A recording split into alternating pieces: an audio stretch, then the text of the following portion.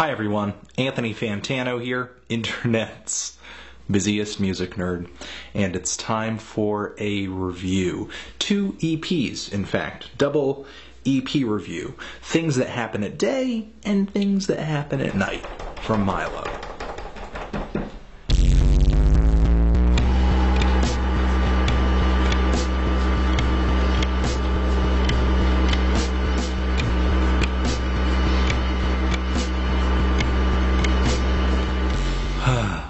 Milo is a Wisconsin rapper, and his debut album / mixtape, I Wish My Brother Rob Was Here, was not just the best Del the Funky Homo Sapien reference of 2011, but also an extremely creative and fun, as well as personal hip-hop album from an MC who painted his nerdy lifestyle as not just a joke or some kind of caricature. Milo might have spent a good chunk of last year playing Diablo 3, but that does not mean he doesn't have worthwhile thoughts, feelings, and it doesn't mean that he lacks self-awareness. Kind of sidestepping that overly goofy, like Big Bang Theory-esque nerdy character, Milo revealed that instead he is just this guy whose mind kind of runs a mile a minute. All over this LP, Milo's kind of flawed character makes him incredibly relatable, even to people who aren't necessarily experiencing the same things that he is. He himself has said in lines that he is not the greatest at structuring a song, and that maybe he's not the most able rapper out there. Plus, once you get into his influences like Bus Driver and Open Mike Eagle, it's clear that he takes things away from them stylistically. Still, despite all this, Milo comes off particularly peculiar. Shortly after the release of his debut project, Milo came out with Milo Takes Bats, which was kind of a concept EP where he was rapping over a bunch of beats produced by bats. And it was okay. You know, to me it felt like kind of a goofier and less potent version of what I had already heard on his debut tape, with a few sort of personal updates thrown in there. And now this latest group of tracks comes through with this double EP, this day and night EP, which the only major sort of difference between them, aside from the title, is that one EP was produced by one person and the other by another. Day being handled by Riley Lake, and Night, Analog Tape Dispenser.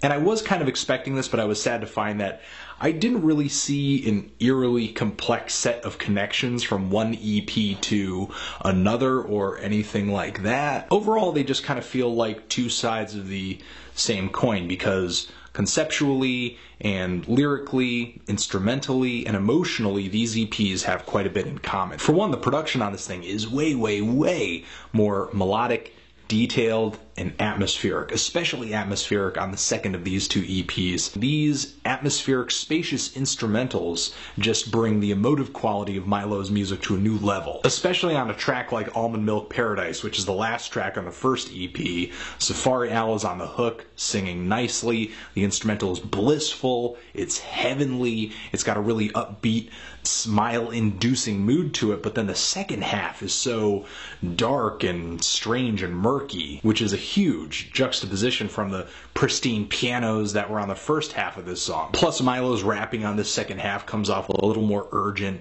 and the emotion of this side of the track changes too, to kind of being a little self-defeating, where he's saying, if I had written the greatest rap song, I wouldn't let you hear it. To kind of continue on the production, the very cool chorus vocals on the opening track to the first EP here, Sweet Chin Music, which has a lot of wrestling, pro wrestling references in the lyrics. The chorus vocals, awesome. Just so pretty. I like the reverb soaked percussion on the track Cut My Hair, and there are more airy tones on the song Folk Metaphysics, with some weeping guitar kind of mixed into these synthesizers. As the song progresses, I love that tweet tweet sound that kind of pops in the beat. And surprisingly, Milo actually reappropriates the lyrics and melody from the Wallflowers song, One Headlight, the chorus specifically, and his singing has noticeably improved. I'm not saying he has a huge range, but he's sort of making sure he kind of stays within what he has. And the song Legends of the Hidden Temple, which comes in right after that, the strings on that track are beautiful. I mean, it's such an elegant song. The acoustic guitar in there too, just this mix of instrumentation and the chords that are being played, it's really sorrowful. Now, as far as the second EP here, from Lazy Coon to Gus Haynes and just onward,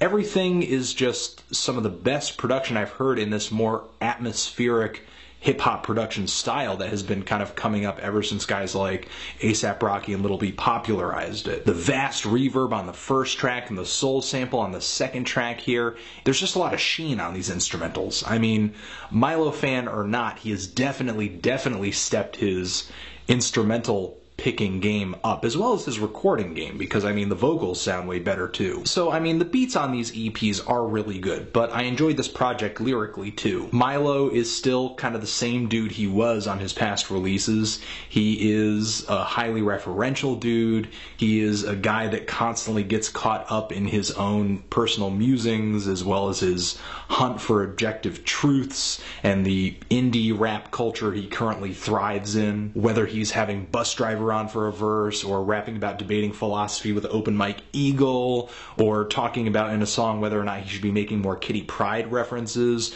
wishing that he could sing raspy like Gonja Sufi, or seeing in this abstract visual concoction Danny Brown's tongue by itself floating in space. On the track Folk Metaphysics, Milo is spitting kind of like this personal to-do list for his life, or kind of like a series of New Year's resolutions where he's saying, I'm going to eat more Fig Newtons, I'm going to sign women's rights petitions, I'm going to be better than my father. I feel like on this track, Milo sets all these goals out for himself, and he's kind of in a way determined to make it all happen, but he's facing all these difficulties and shortcomings and past failures and failures that he is sure to make in the future. However, he doesn't really keep that from making him feel any less determined, I guess. It all to me kind of feels like that Baz Luhrmann track, you know, the Wear Sunscreen track. I mean, maybe not quite so much on the level that I'm giving you advice, but it's just in a way kind of weirdly moving. And Milo's lyrics and his inflection when he's rapping on the track Legends of the Hidden Temple, that combined with the instrumental on that song, I just feel like I'm listening to some kind of just personal, emotional tragedy unfold before my very ears. I mean, I think the only major flaw with a lot of these songs are, for sure, the hooks, which, again, on another song here, Milo kind of says, I wish I was better at songwriting.